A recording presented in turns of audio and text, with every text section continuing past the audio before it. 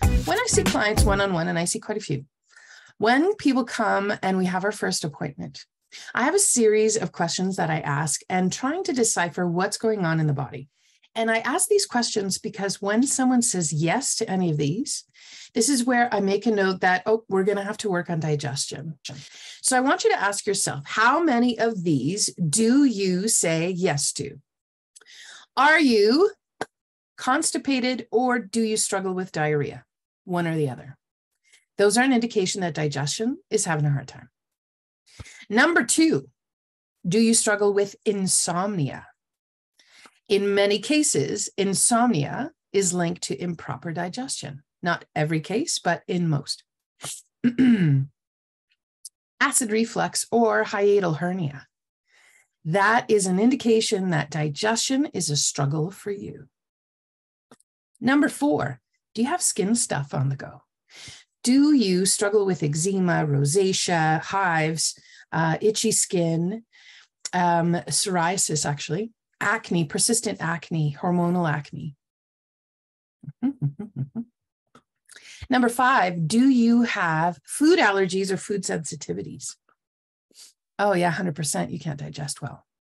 Yeah, friend. Oh, and also improving digestion is what's going to bring down that list of foods you can't tolerate. Yeah. Number 6, can you see poop in your stool? Can you see food in your poop in your stool? Can you see food in your poop? Oh, it's still early, right? I haven't had my coffee yet. Do you see food in your poop? Yeah. Can you make out the salad you had last night? Corn doesn't count. No one can digest corn. No one. But do you see the almonds you had last night? Do you see the tomato skins from the sauce you made yesterday? Are you able to pick out the salad? Ugh, please don't. And also, oh, we need to fix this. Yeah, that's a surefire sign you can't digest well. Number 7, do you struggle with gas or bloating? Or conversely, I'll add to this that I see this in some people. You know, when I eat meat, I just get really bloated and feel gross, so I just don't eat meat. Is that you? You're having a hard time digesting sugar. It's not the meat. Meat is supposed to be hard to digest. It is supposed to take up fuel from your body, and it is supposed to take time because protein should not be digested like that.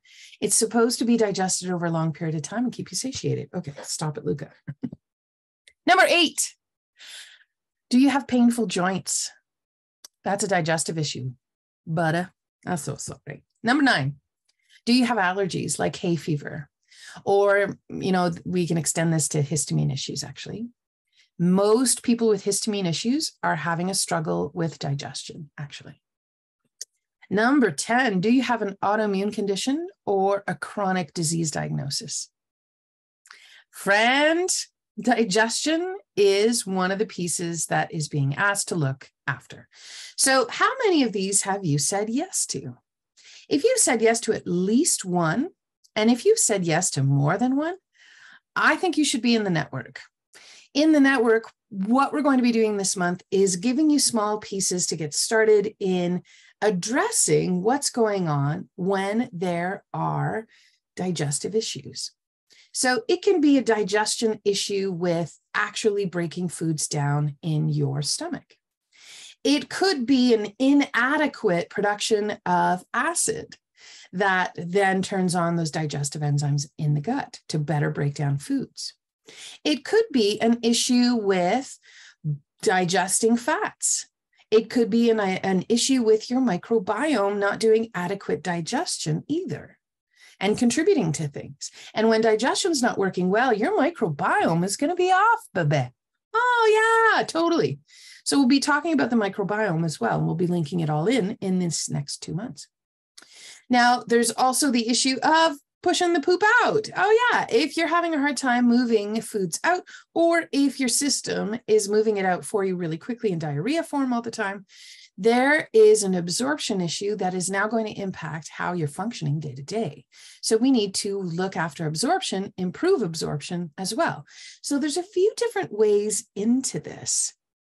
How many of these did you say yes to? Wherever you're watching this video, I'd love to hear in the comments below. And listen, we want you in the network, right? So you'll find the links as well on how to join us wherever you're catching this video.